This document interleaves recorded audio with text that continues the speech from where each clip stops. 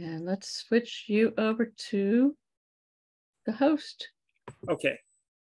Here, I'm going to share my screen right now. Let's see here.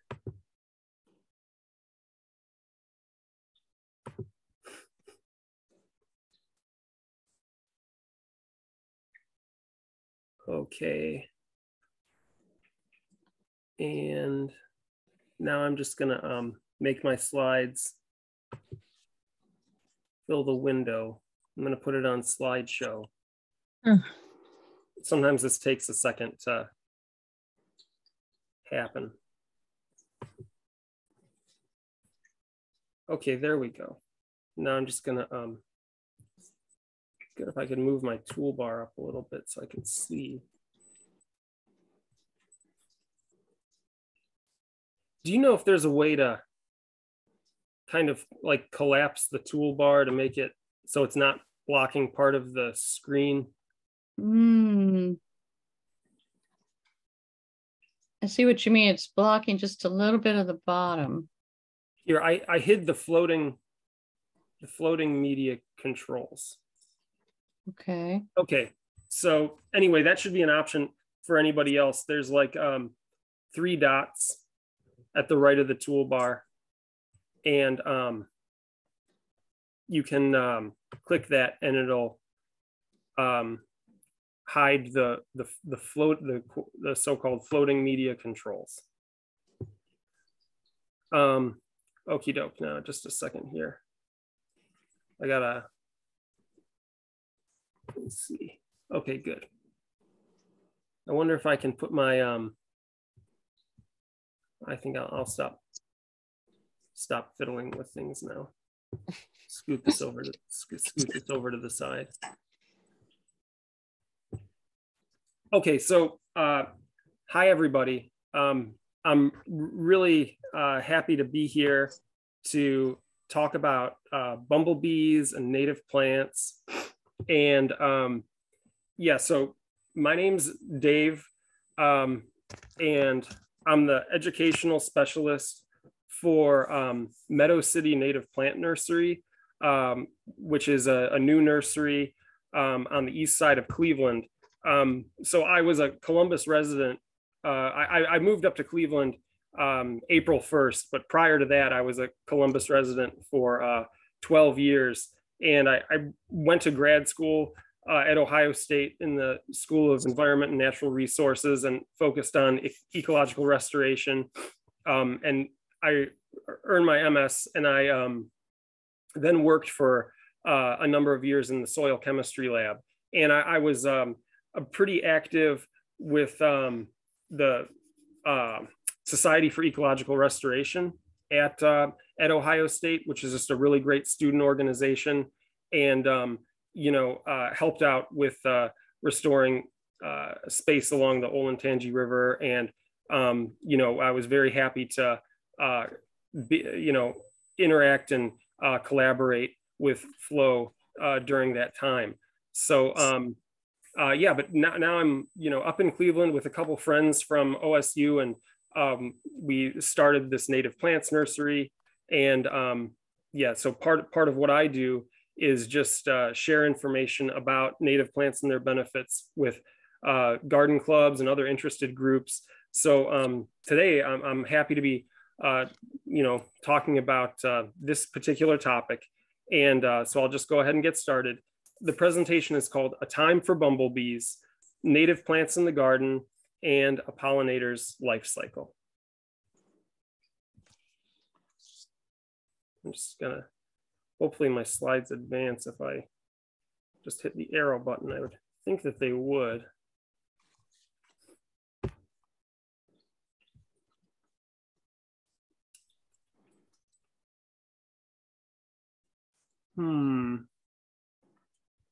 Let's see here.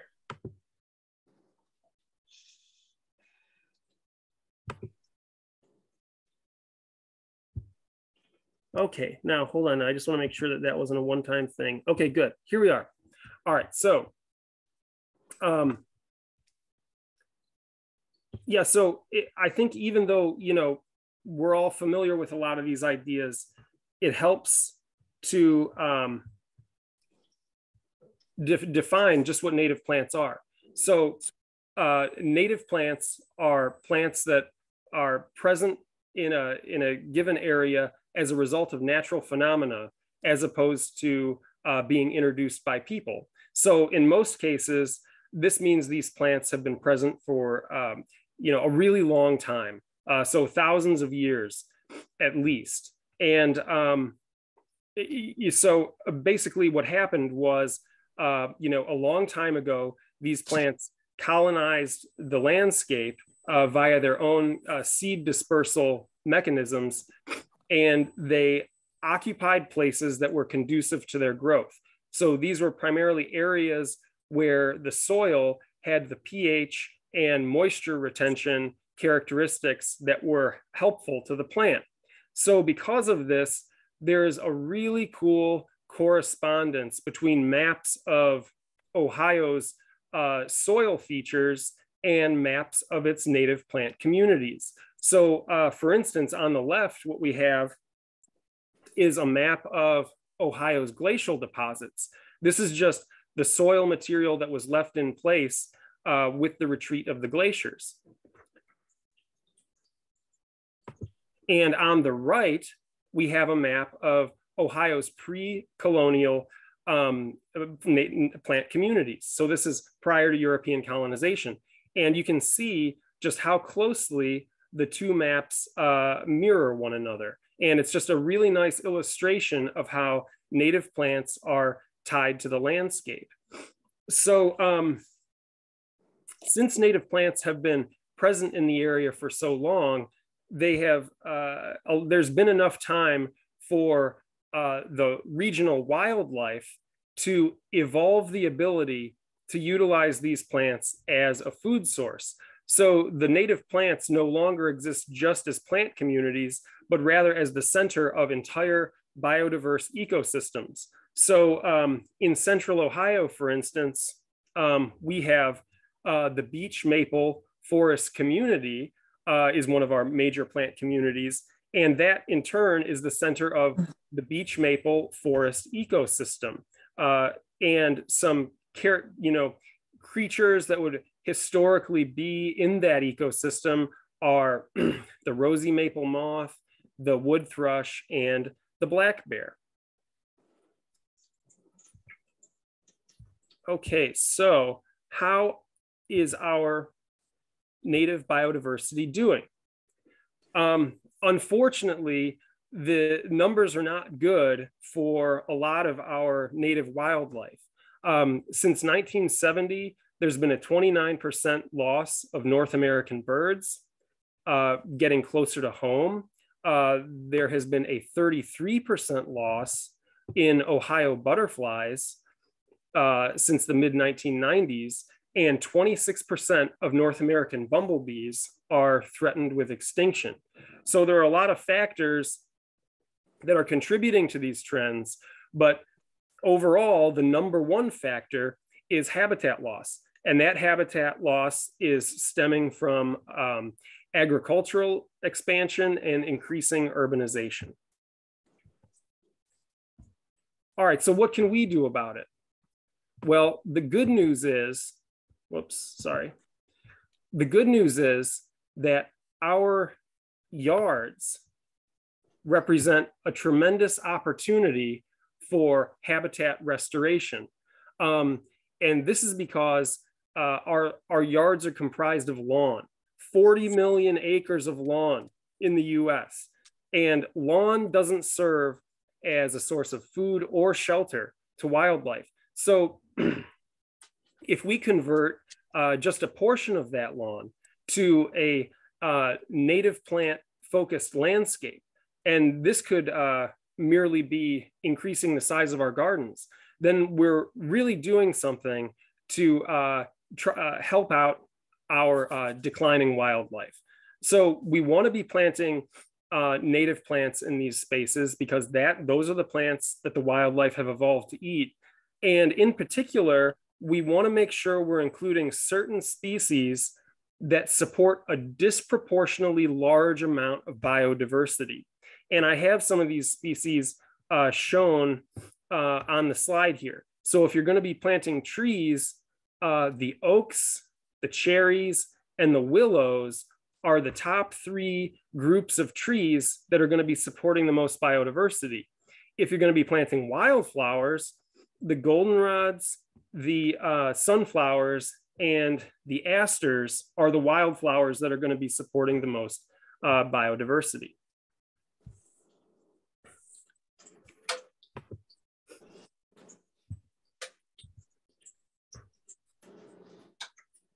Sorry, just waiting for the slide, my slide to advance here.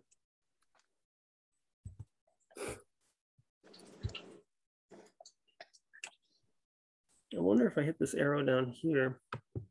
Oh, there we go. All right, perfect. All right, so in talking about our yards as places to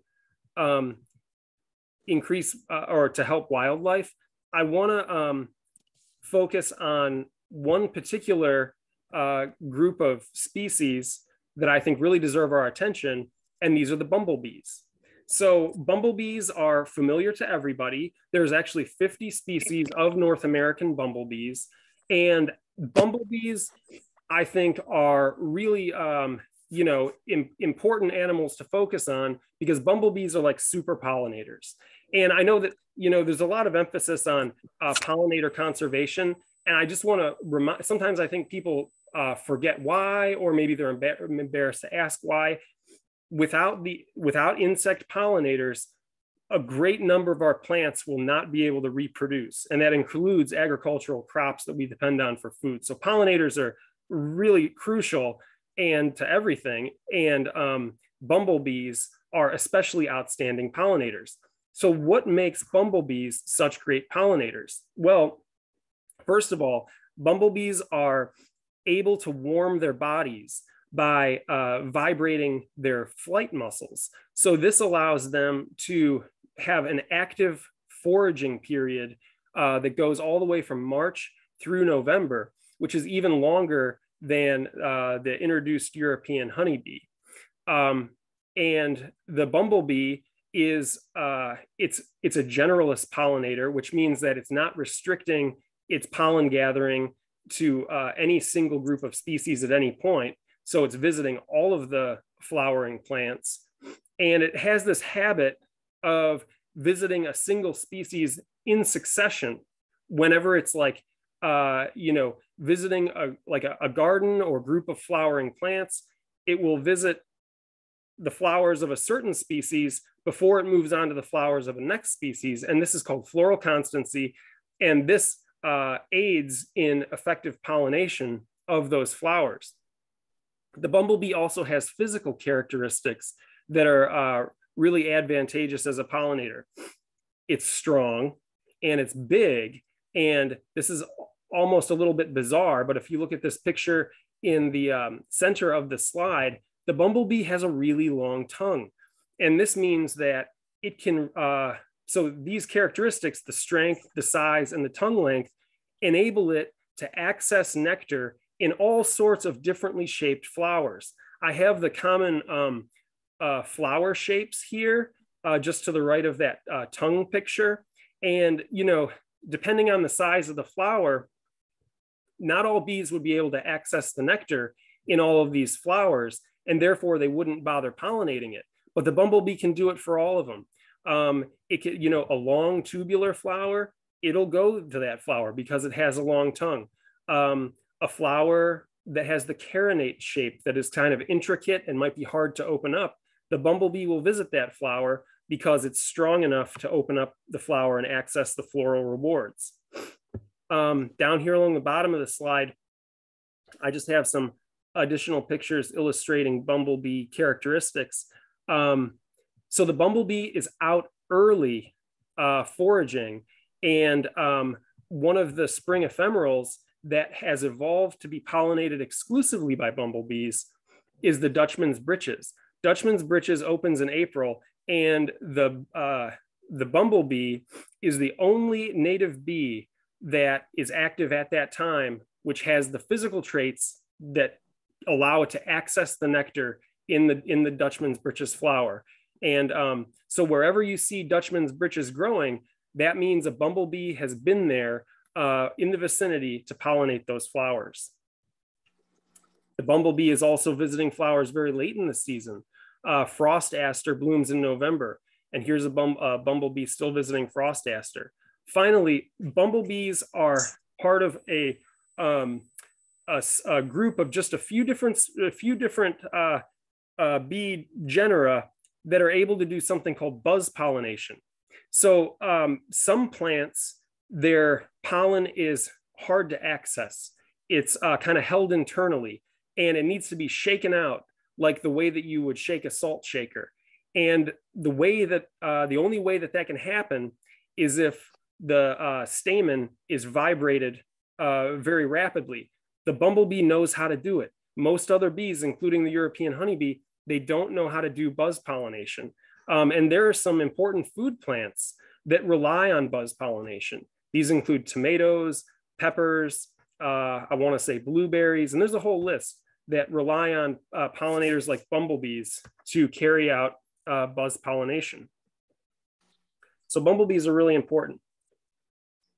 I'm now going to give you an idea of a series of plants that you can plant in your garden if you want to support bumblebees and other pollinators. Okay, so first off, the first plant that I'm going to highlight is little blue stem. Now, what's happening? So why is it that little blue stem would be a plant that would be helpful to bumblebees? Well, little blue stem is a grass. And you might be thinking, you know, grasses are not pollinated by insects, which is true, they aren't. They're pollinated by the wind. What's a bumblebee getting out of it? Well, those clumps that the little blue stem forms, down at the base, the stems form a thick thatch with many cavities. And that's the perfect environment for bumblebees to build their nests. Bumblebees, they search for cavities both above and below ground to build their nests. And the base of grass tussocks, like little blue stem, is one of their favored places to build their nests. So in the upper right corner of the slide, you can see images of a bumblebee approaching and then crawling in and among the grass thatch at the base of a grass tussock, and it's entering its nest there. So what else, why else would you want to plant little blue stem in your yard or in your garden? Little blue stem is a really attractive grass. It has green to greenish blue foliage. It grows in discrete clumps, and it's a really nice way to kind of offset or kind of fill in around your wildflowers. It's not a sod forming grass, which is more aggressive and would potentially outcompete your wildflowers. So it's a grass that complements the wildflowers well. It has nice color during the growing season. And you can see in the lower left corner of the slide that in the fall and winter, it gets a rich reddish tan color, which is a real bonus in terms of its aesthetics. It does very well in dry and nutrient poor soils, so it can grow where other plants can't. And it has good wildlife value outside of providing a nesting option for bumblebees. This grass helps to, is a host plant for a group of butterflies called the grass skippers, which are small, fuzzy, fast-flying butterflies, a really interesting part of our native fauna, and they use little blue stem and other grasses as host plants. Another wildlife benefit of little blue stem is its seeds are a food source for birds like the white-throated sparrow. I have a picture of a white-throated sparrow in the bottom right corner of the screen. This is a bird that's present in Ohio during migration, has a lovely kind of bittersweet song. And I advise you to go to that link after the presentation and listen to its song because it's very nice. So that's the first plant that I would recommend for supporting bumblebees and other wildlife, and it's little blue stem. And now we'll move on to the next one. Okay, so first off, I'll say what's happening with our bumblebees this time of year. So I should be clear, that was the queen bumblebee in the last slide that was starting the nest at the base of the little blue stem grass clumps. The queen bumblebee had been hibernating over the wintertime, emerged in the spring, and found a nest site. So after the queen bumblebee finds a nest site, she starts to raise her first first generation of offspring. So in order to do this, she's collecting pollen and nectar from spring blooming flowers. She's forming that pollen and nectar into balls. She's laying an egg, a fertilized egg, onto each of those balls of pollen and nectar, and then she's covering it up with wax and she's incubating them. When the egg hatches, it's going to form a bee larvae, and that bee larvae is going to consume the pollen and nectar ball, and in the process is going to mature into an adult bee. The first generation of bees that the queen is raising are going to be all females, and they're going to be workers, and they're going to help her with her duties after they mature. So the spring blooming flowers are very important in order to give the queen bumblebee the pollen and nectar that she needs to raise that first generation of worker bees. This plant right here, blue wild indigo, the Latin name is Baptisia australis. This is a really wonderful spring blooming flower that you could have in your garden that is a special favorite of the queen bumblebees when they're doing their spring foraging.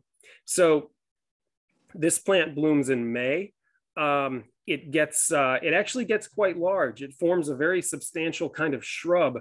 It could get probably about 4 feet tall and just as wide or wider. Lovely spikes of blue flowers. It's really a pretty early season wildflower. Very high tolerance for drought and nitrogen deficient soils. And some other characteristics of this plant that are beneficial are that it can increase the nitrogen content of your garden soil because it has a special relationship with bacteria along its roots that allows it to convert atmospheric nitrogen into nitrogen that's available in the soil. When I was learning about this plant, I came across a very interesting description of it on the webpage for the Tennessee Native Plant Society. And I knew that, these classic flowers of the American prairie had deep root systems. And this is certainly true of blue wild indigo. You can see in the bottom right corner here, these are images of different prairie plants and their root systems. And the blue wild indigo, the roots go past 7 feet deep. But anyway, on the Tennessee Native Plant Society webpage, this woman described its roots as a steel octopus. And I thought that was just a great image of what this plant's like. So yeah, and those deep roots are what allows it to be, resistant to drought. Finally, the last thing I would mention about this plant is it gets very interesting seed pods. So this adds an element of aesthetic interest later in the growing season after the plant has finished flowering. All right, moving on to the next plant. Let's see here.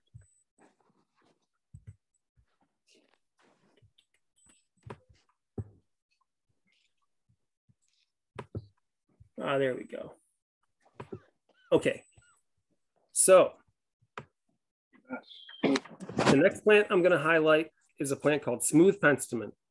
And so the blue wild indigo was blooming during May.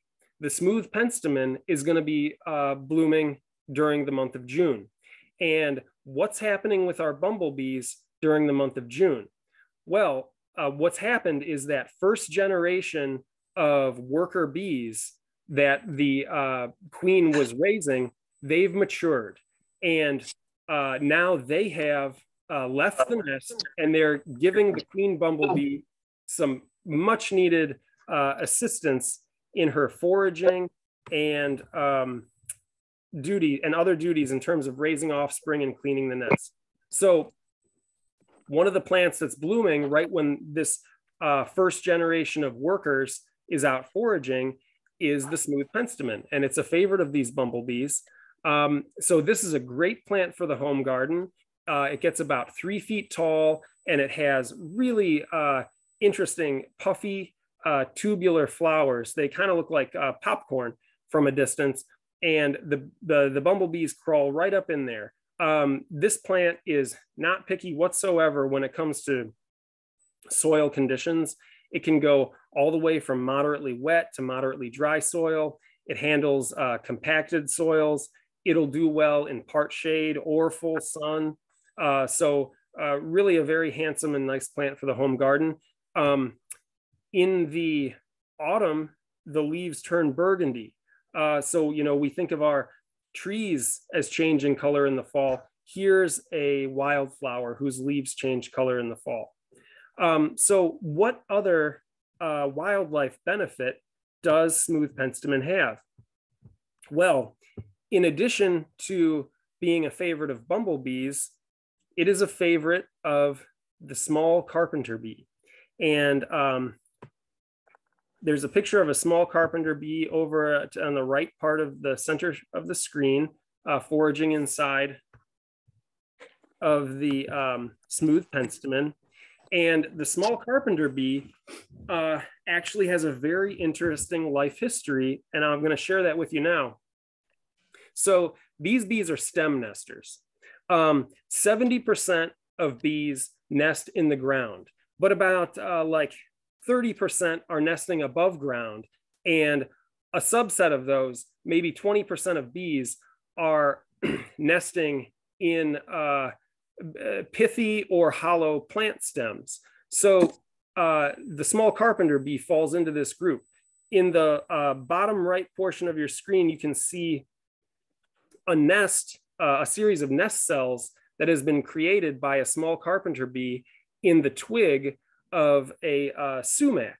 So basically the small carpenter bee just excavates out the pith that's in the center of the stem and creates a series of nest cells and provisions each of those cells with a pollen and nectar ball, the same way that the bumblebee creates a pollen and nectar ball for her larvae.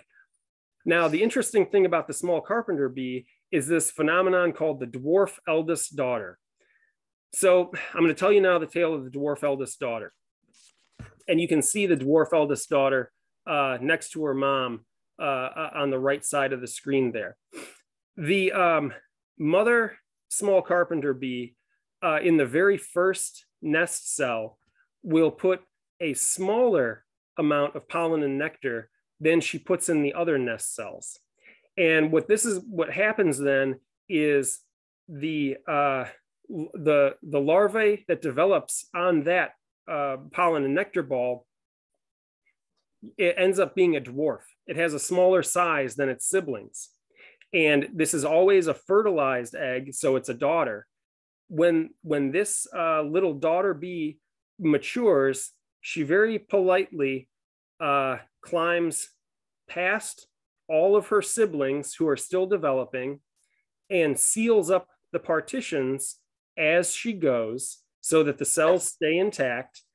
And then she meets her mom at the last opening near the end of the twig, and that's called the gallery.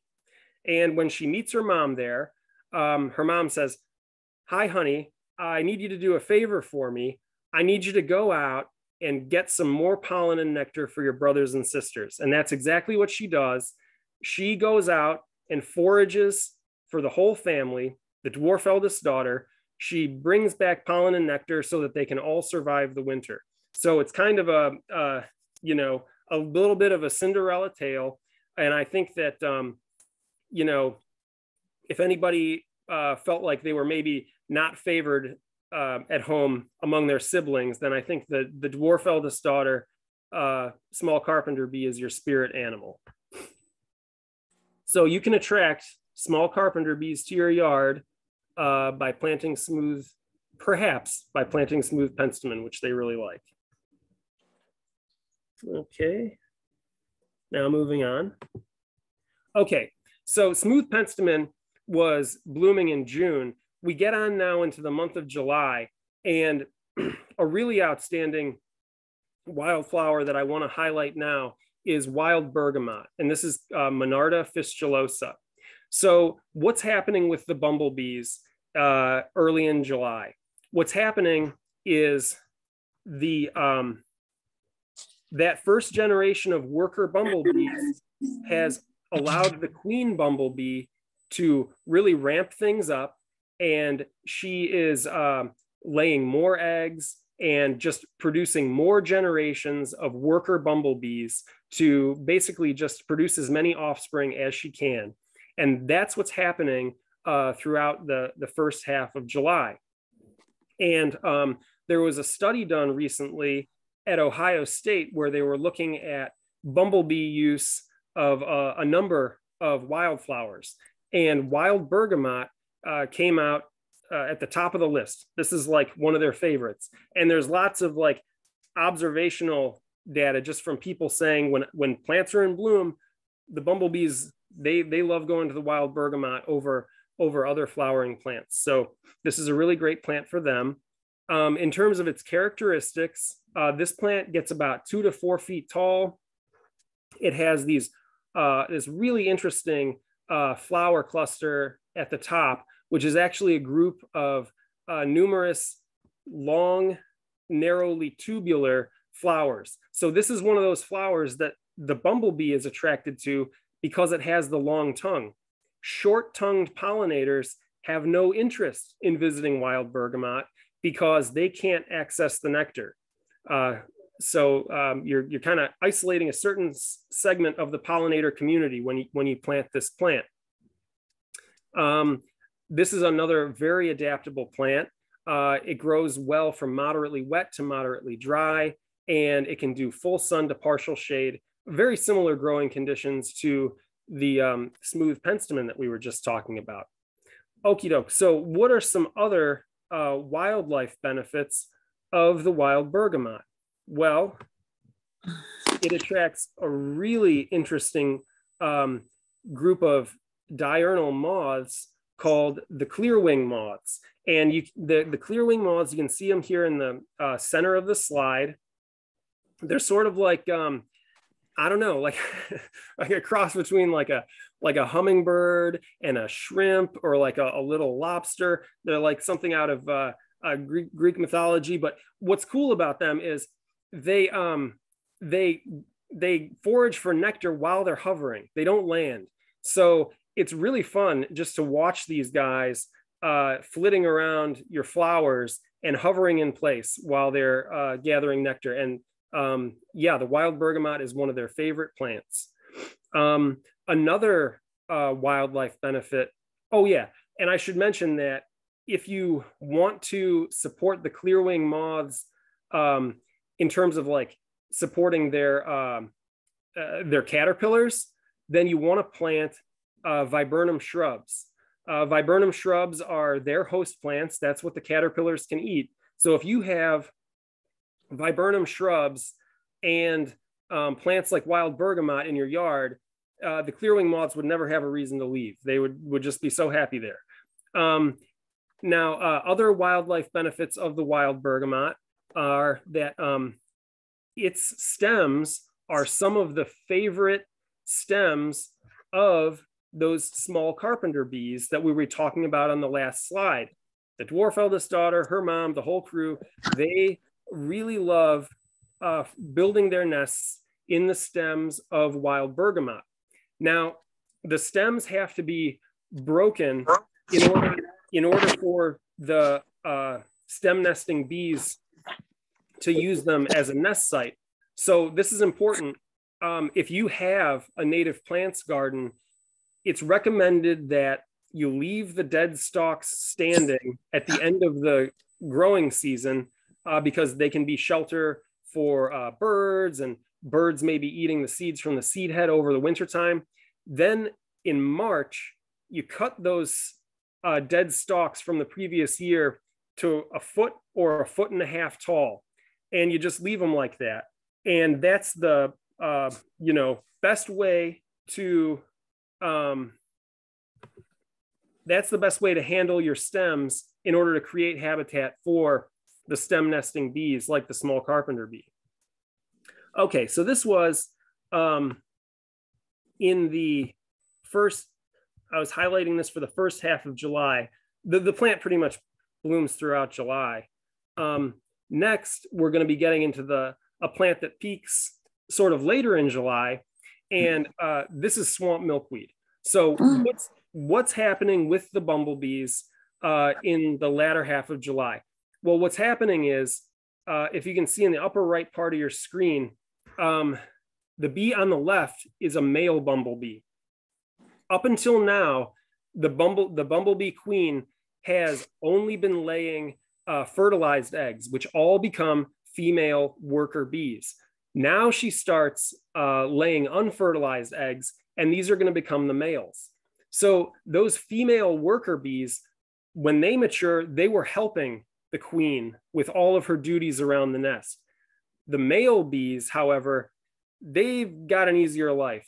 Really, their only role is to participate in reproduction. And this is true for male bees, not only bumblebees, but all bees. The males are really only there to participate in reproduction. And if you're looking at bumblebees during the summertime, if you see any without a pollen basket, the bee on the left has no pollen basket. That's because it's a male and it's not collecting pollen. The bee on the right has a pollen basket. That's a female. She's out collecting pollen to help out the nest. The male bee, he's still important as a pollinator though, because even though he's not collecting pollen, he's visiting flowers and he's drinking nectar for his own sustenance. And in doing so, he contacts the stamens and gathers and gets pollen on his hairy body that way and pollinates plants in that manner. So anyway, swamp milkweed blooming in late July is another top-notch plant for bumblebees. And this plant, it gets about 4 feet tall. It has beautiful pink and white flower clusters. And let's see here. Now it's called swamp milkweed. So you might think, oh, I can't grow this in my yard. My yard's not a swamp. But it's not true. Swamp milkweed just does just fine in your soils of average moisture. So if it's just your average garden bed, swamp milkweed will do just fine. Every year it sends up a few more stems from its base. So within a few years, it has kind of like a shrub-like shape. It doesn't spread far and take over the garden the way common milkweed can. Sometimes common milkweed can be a problematic plant in the home garden because it's a little bit aggressive. Swamp milkweed doesn't have those same tendencies. And, it's just a really pretty plant. Smells great, like cinnamon and vanilla. And so what about its other wildlife value? Well, it's a milkweed. So that means it's a host plant for monarchs. And not only is it a host plant for monarchs, but it's the favorite host plant of monarchs. If you look over on the right side of your screen, that's a graphic that was taken from a study that was done comparing monarch host use of different common milkweed species. And the female monarchs, when they were presented with a variety of milkweed plants, they would preferentially lay their eggs on the swamp milkweed. So that's just really cool to know. And it's fun. You can check on your milkweed every day and see if you have a monarch caterpillar there. And it just makes you feel good if you find one. The thing about these flowers is they have very accessible nectar. So unlike the wild bergamot, which was a long tubular flower shape, this is a shallow flower shape. That means short-tongued pollinators can access the nectar very easily. And one of the short-tongued pollinators that really likes this is the small sweat bee. Small sweat bees are very abundant, and they're very important pollinators of flowers like this that have shallow corollas. So other flowers that have shallow corollas are all of the sunflowers. A lot of plants in that genus have shallow corollas, and the small sweat bees are really important for the reproduction of those plants. Small sweat bees are ground nesters. You can encourage small sweat bees to nest in your garden if you have some bare soil. Look on the center of the screen, the right of the right image shows a bunch of nest holes of ground nesting bees. This is what the nest site looks like for small sweat bees. There can be as many as 100 nests in a square yard. So, but that's an important piece of information for gardeners to know, is that if you're trying to create nest habitat for bees in your yard, you don't want to cover everything up with mulch. You want to leave some bare soil, because that's going to allow the small sweat bees to build their nests. Okay, cool. So moving on to the next plant. All right, now we're getting into the month of August. And the plant I would highlight here is tall ironweed. Now, let's first think about what's happening with our bumblebees during the month of August. Okay, so in late July, the bumblebee nest was producing a generation of male bees. Now what it's going to do is it's going to produce another generation of female bees, but these aren't going to be workers. These bees are going to be given extra pollen and nectar, so they get extra large, and these are going to be called the gynes. And the gynes are going to be next year's queens. So that's why they're given the extra resources in order to be very resilient. And if you look at this image in the top right part of the screen, you can see how much bigger a gyne bumblebee is compared to a worker bumblebee. So that's what's happening in August, is the nest is producing a generation of gynes. So also in August, of course, the bumblebees are out foraging, and they really like tall ironweed. And what are some characteristics of the plant? Now, this is a tall one. It usually gets about 6 feet tall. It has pretty much the most intense purple flowers of any wildflower that I know of, which is really interesting. It oftentimes in natural situations will grow in association with a yellow flower called wingstem. If you look at the bottom center part of the screen, you can see wingstem and ironweed blooming together, and they're just such a great combo. They the yellow and the purple complement each other really nicely, and there's a lot of wildlife value to a plant like wingstem. So maybe if you're planting tall ironweed, you might want to plant wingstem along with it to get that nice purple and yellow combo. Another cool thing about wingstem is it is very resistant to herbivory, one of the most resistant plants. In fact, if you're driving by like a cattle pasture and you see a bunch of tall plants growing there, it's probably ironweed. The cattle are going to, graze on everything, well, almost everything, except for the ironweed. They don't want to touch it because they don't like how it tastes. So if you have a problem with herbivory in your yard, then the ironweed could be a good plant for you. All right, so in terms of its wildlife value, I mentioned that it's great for bumblebees, but one thing that is also really cool about this plant is swallowtail butterflies love ironweed. I have visited small prairies before, and the swallowtails will just fly from one ironweed to another. And it's like they're oblivious to all the other stuff that's blooming. They just love the ironweed. And there's this trend worldwide of butterflies preferring plants whose nectar is high in amino acids. And there was a study done a few years ago looking at the amino acid content of different like native wildflowers. And sure enough, ironweed had the highest concentration of amino acids in its nectar. So who knows? Maybe that's why the swallowtail butterflies love it so much. So, oh, and that high amino acid nectar, there's some evidence that it helps the butterflies produce more eggs and basically be more fertile. So that's your plant for August, tall ironweed. All righty, moving on.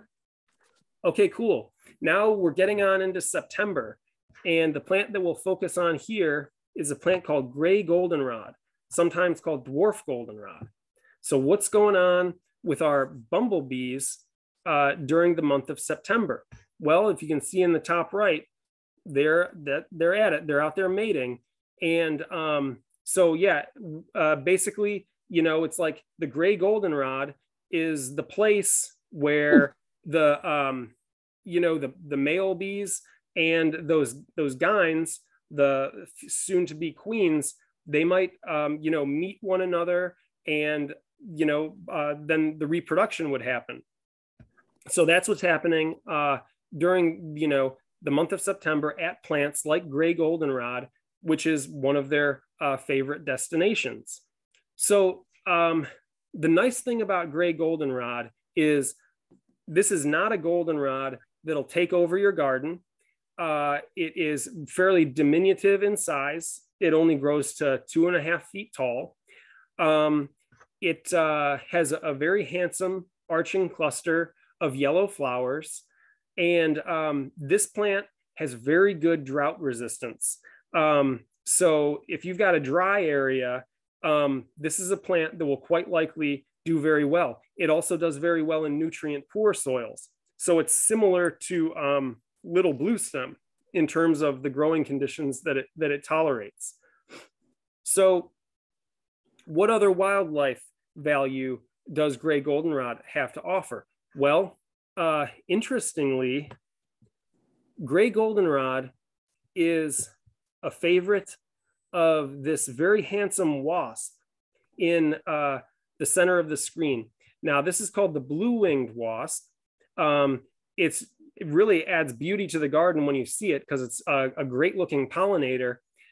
It is a non-aggressive solitary nesting wasp, so you don't have to worry about it stinging you.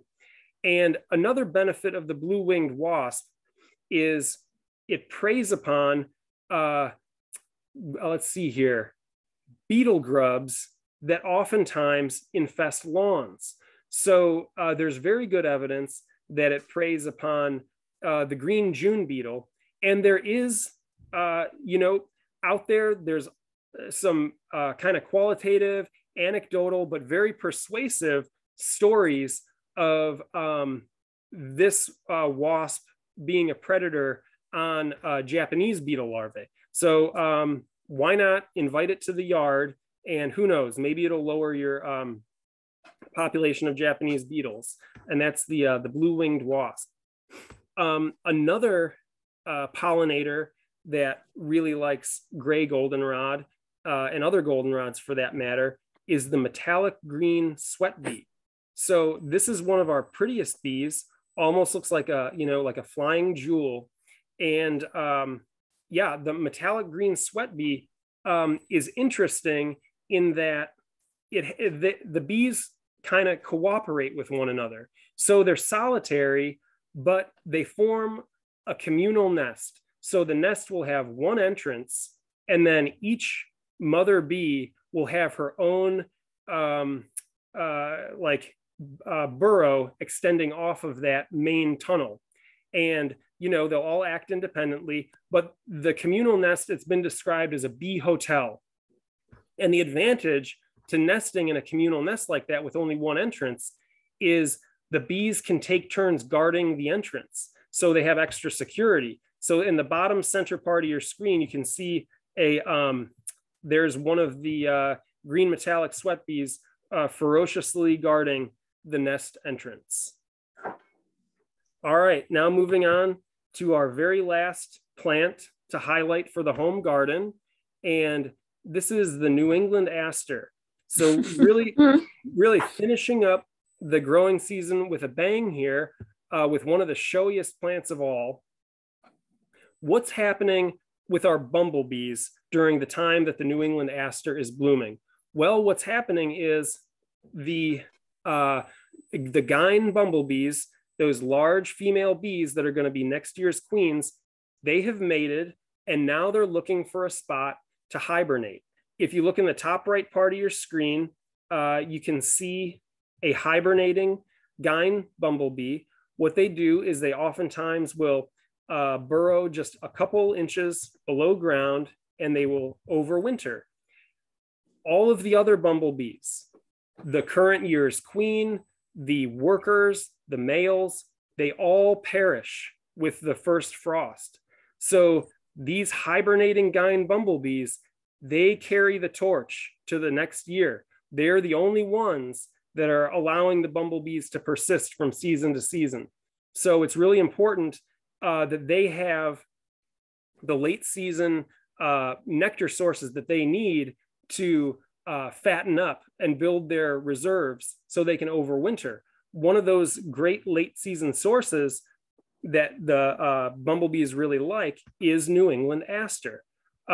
So this plant, it can get to be 3 to 4 feet tall, really beautiful purple and yellow flower heads. And it'll grow, it really does well in wet places. So it could be, if you have, a wet area in your yard, this is a perfect plant for it, but it'll do well in average soils of average moisture too. Now those yellow discs at the center of the flower, one thing that's really cool about those, and this is true of all the asters, is that those change color from yellow to reddish orange. You can see in the bottom center part of the screen. And what's happening here is the plant triggers that color change when there's no more viable pollen left. So this is a signal to pollinators that they don't need to waste their time on those red-orange flower heads. They should just focus on the yellow ones. And you may be thinking, well, why doesn't the plant just, discard those old flower heads? The reason is, from a distance, keeping those flower heads there makes the floral display a lot more apparent. So the bees can see the flower display from a distance, it draws them in, and then when they get close, they see the red centers and the yellow centers, and they know to go to the yellow center. Never heard of that before. Yeah. And so it's just kind of like a secret kind of communication that's happening between the flowers and the bees. And they've actually monitored, asters before, and they've tracked that indeed the bees do focus more on the yellow centered flowers. Another wildlife benefit of the New England aster is it attracts hoverflies. Hoverflies, also known as syrphid flies, are bee mimics. They look like little bees. There's a picture of one in the center of your screen, and they like shallow flowers with accessible nectar, just like the New England aster. And the reason that you want to have these in your yard is because their larvae eat aphids.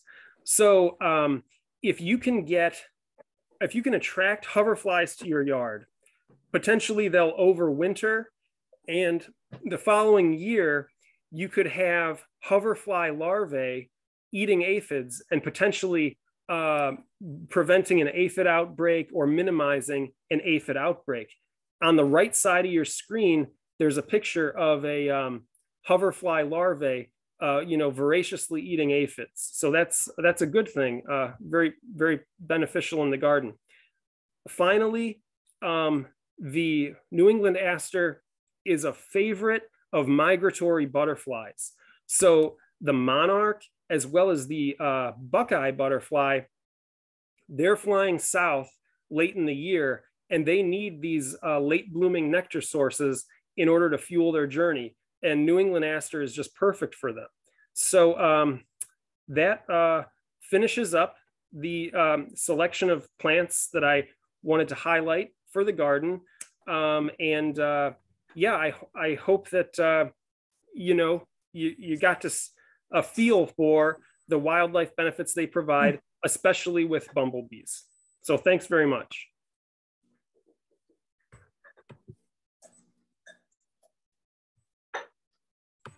Does anybody have any questions?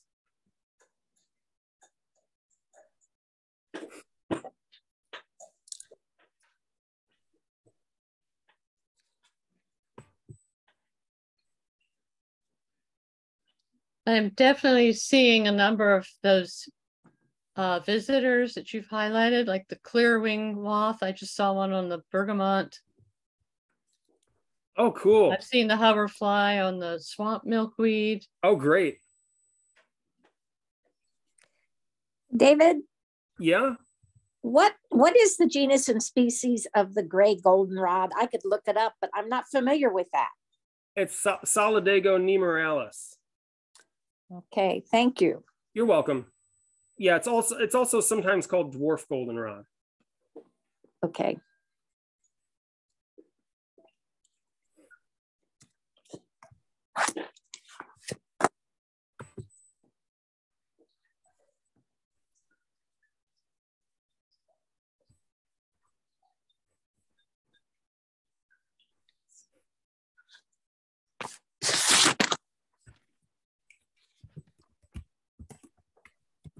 Has anybody planted any of these plants in their garden? We have all of them. Good for you. Yeah, except that gray goldenrod. Yeah, that'll be a nice addition. Yeah, these are kind of among the native plant enthusiasts, these are kind of like all stars or yes, all-time MVPs. That's really cool, though.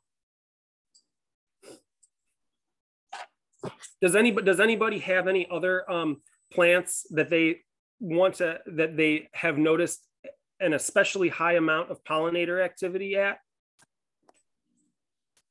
Purple coneflower is a favorite of bumblebees. The purple coneflower, all right. Mm-hmm. Yeah, that got a good mention in that study that looked at bumblebee use. Yeah. The mountain mint is very popular in my yard right now. Oh, great. Yeah, you're probably seeing some wasps on there. Yes. Yep. Yeah, mountain mint, that's another favorite. We have a question from Laura. What's the difference between penstemon and foxglove beard tongue? Oh, it's the same plant. Is that the same? Yep, same plant.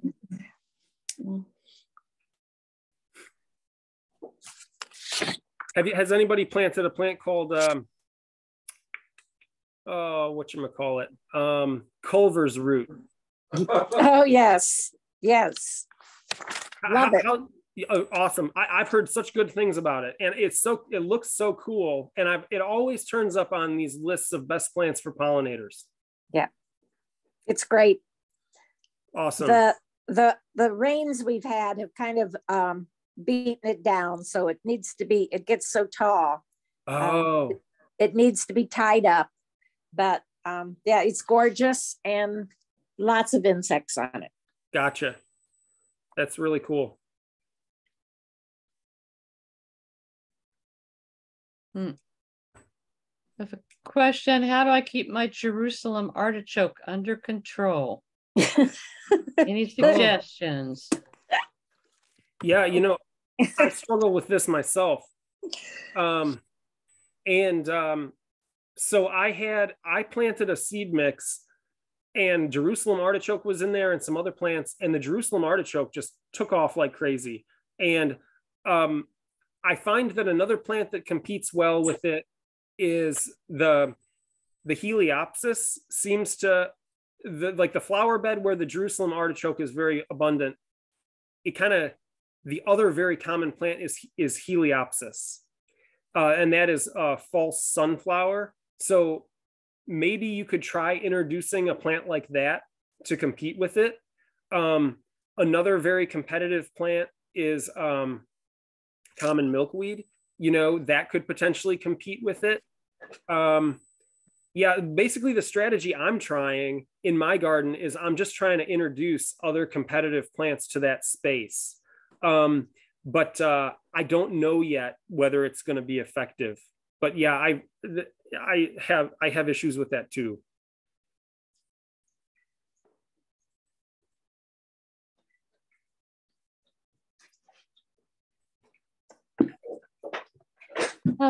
This time of year, I'm seeing a couple different sizes of bumblebees. I see some pretty small ones. Are those the workers?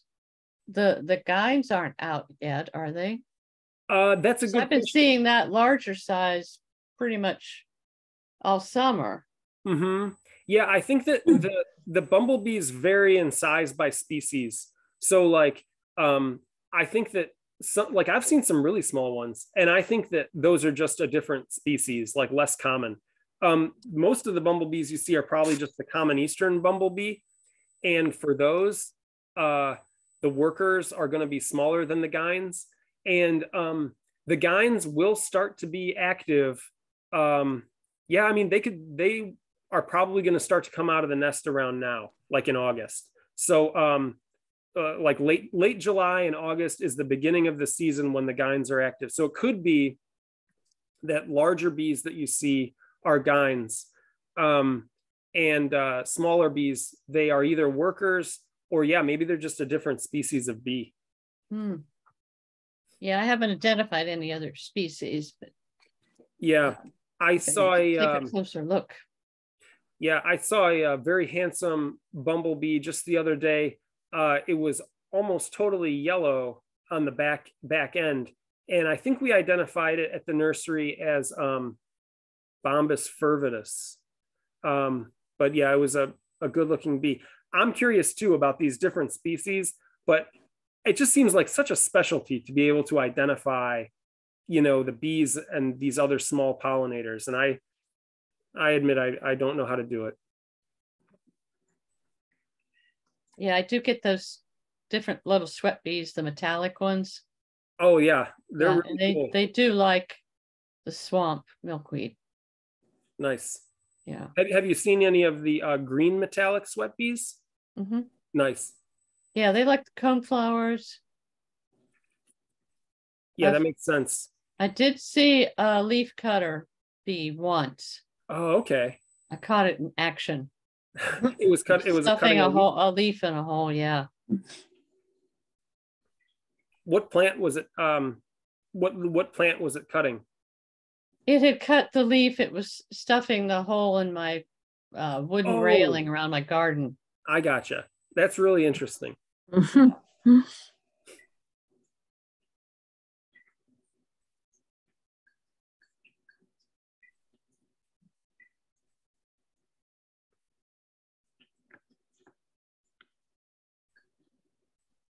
Well, if any of you folks are up around Cleveland and you're looking to pick up some native plants, please, or you're just interested in touring the nursery, please come visit. It's Meadow City Native Plant Nursery, and we have a website online. Dave, our daughter lives in Cleveland Heights, and as soon as I finish this, I'm going to call her and tell her to come visit. Thanks.